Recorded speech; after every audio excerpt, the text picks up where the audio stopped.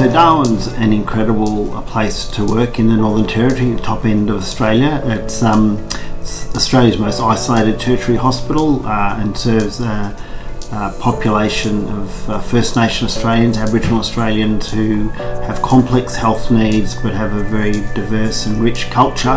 The variety you'd see in the anaesthetic surgical department is kind of, you wouldn't see it anywhere. Like on one day I'd anaesthetize a 5-month-old for a fracture or something, and then the next patient would be like a 75-year-old with an ischemic bowel. So the Northern Territory Medical Program gives a really great wraparound of different specialist trainings and rotations that we can participate in as a student. And you know, the medicine up here is so unique. You know, 70% of the patients in top end hospitals, the Aboriginal Torres Strait Islanders, so there's a large focus on Indigenous health. So Darwin offers a very unique experience in exploring aspects of perioperative medicine.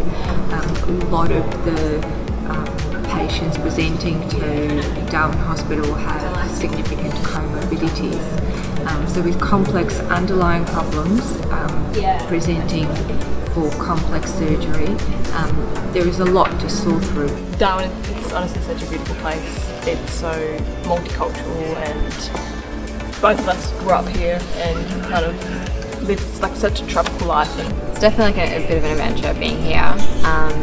It's very laid back in general. The culture of the town, the culture of the territory is very laid back. And in that way it makes it very welcoming.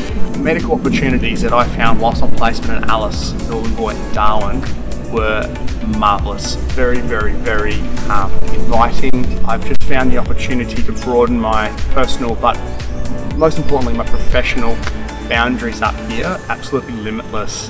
The department's really close, tight-knit, super chilled.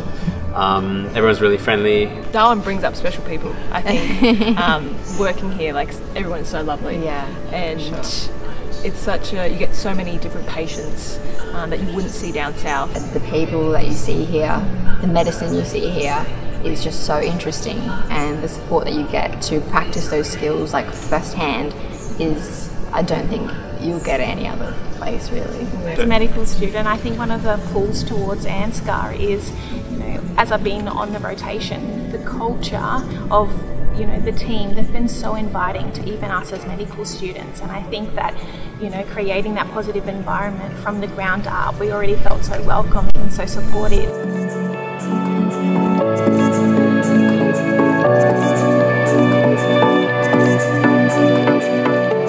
The STP programs provide us with an opportunity to have additional funded training positions in anaesthesia, so we've been able to start to develop a NT cohort of trainees. So some of them have then gone on to other regional training programs, but in collaboration with Alice Springs Hospital we're starting to now develop an NT independent program with support from major hospitals in Adelaide to provide some cardiac training and quaternary paediatric training, so that we can provide the whole program in the Northern Territory and encourage people who often went to medical school here or came here as junior doctors to get into the anaesthesia training program. And because we can now do 3 years of training in Darwin, people can really get into the Darwin lifestyle and establish their own life and their family's life up here. So it's really been a huge advance for us at Royal Darwin Hospital. The local mentoring program has been heavily supported by the leadership in the department, and all trainees are encouraged to have a mentor. Darwin, from a southerner's perspective, because I'm from Adelaide, seems like this little beautiful enigma of a location in the north, tropical, warm, sunny, camping, all that sort of stuff, the outdoorsy life.